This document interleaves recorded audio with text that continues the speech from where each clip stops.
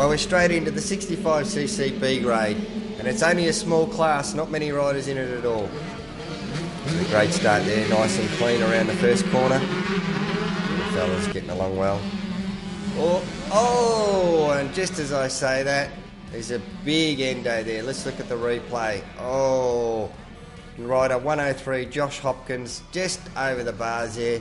Looks very nasty, but I can tell you that it was fine. He got up, dusted himself off and got to the back of the pack.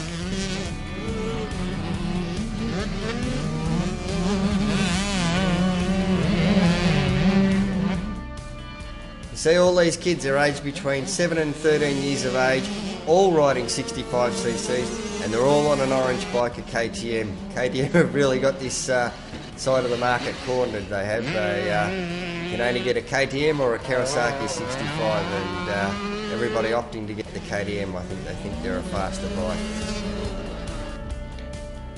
As young Harrison Smith goes around the corner there, some great style by him. As you can see, through the day the track did get a little bit rutted. We had some perfect conditions early on though.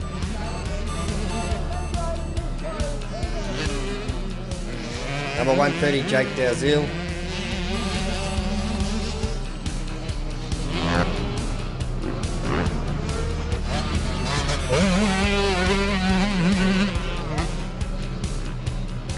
As we see him fighting out there, and oh, big jump there. I think that was by 116 Katie Dice. Oh, some massive jumping there by the little fella.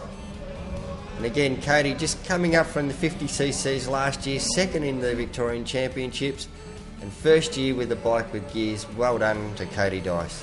We've got some dicing going on ourselves here between Harrison Smith and Jake Dalziel.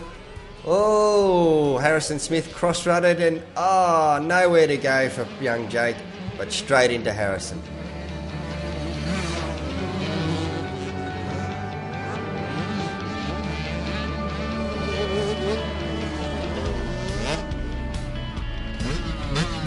These kids really putting in a great effort. You know, aged 7 to 13 years of age. Fantastic effort by the youngsters here. So they go down Swan Insurance Hill.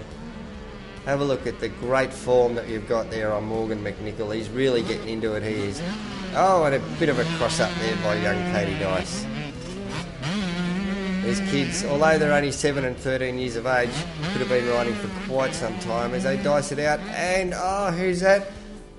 Bo Elliott has stalled the bike. Poor Bo. All right, we must say a big thank you to Race Solutions, the people that looked after all the kids. If there was ever an accident, they were out there, quick, smart. I tell you what, makes you feel nice and safe with the kid racing when you've got a top group like Race Solutions out there looking after everyone.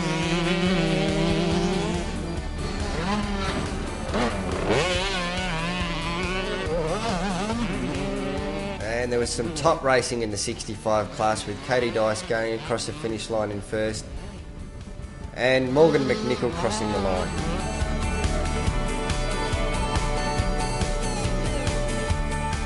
First goes to Katie Dice, second to Morgan McNichol, and third to Bo Elliott.